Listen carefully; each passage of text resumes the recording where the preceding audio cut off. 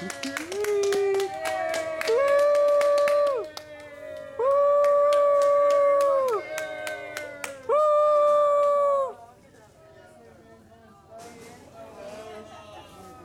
acabamos de llegar a unas horas desde Dakar, donde acabó el recorrido por África.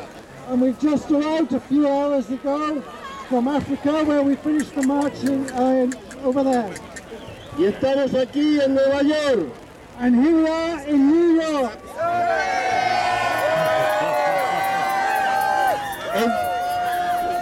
En todos los lugares hemos tenido recibimientos muy calurosos. Everywhere we've been, we've had very warm reception. En ningún lugar un recibimiento tan mojado. But nowhere did we have a reception so wet.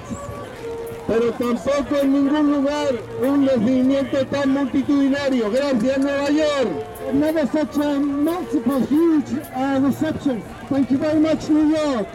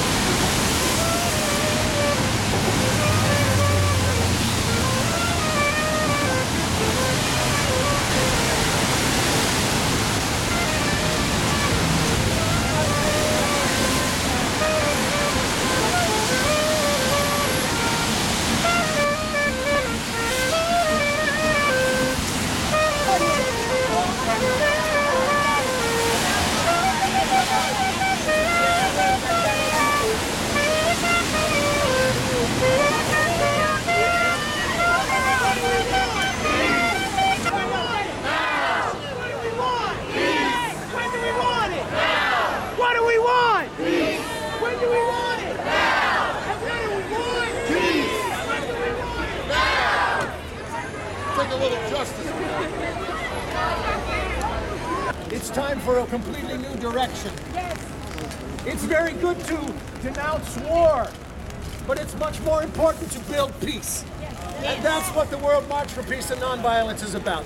Thank you very much. David, who's next? Coming together and working together. I am a senior at Brooklyn International High School, and my school, BHS, is a really diverse school. We have students from all over the world. Students at BHS have been child soldiers. They have been involved in war.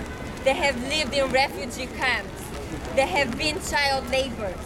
They also have watched their country struggle for independence. But when they came to our school, to Brooklyn International High School, they shared all these struggles.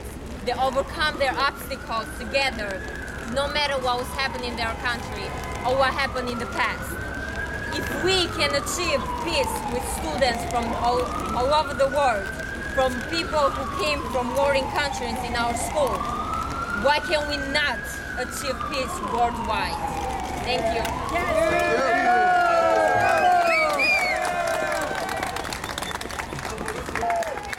I just want to speak briefly about, I'm a mayor of a small city in upstate New York, 50,000 people. But since these wars have started, our people in our city have contributed over $121 million towards war from their taxes. Just imagine what we could do for good things for our people if we had that.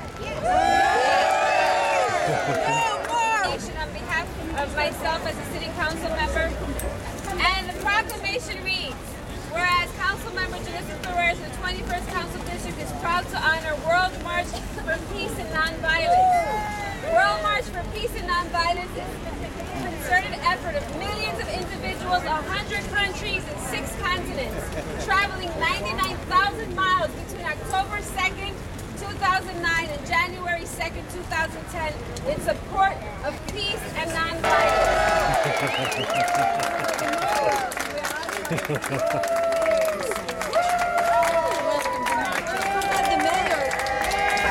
My name is Charles Lassiter. I'm from California, here with Cynthia Penn. We've been with the team around the world representing the United States It's because of people like you that peace is possible. And I believe it, you believe it. We're going to do it. So I really appreciate every one of you being here today. Peace, food, and joy.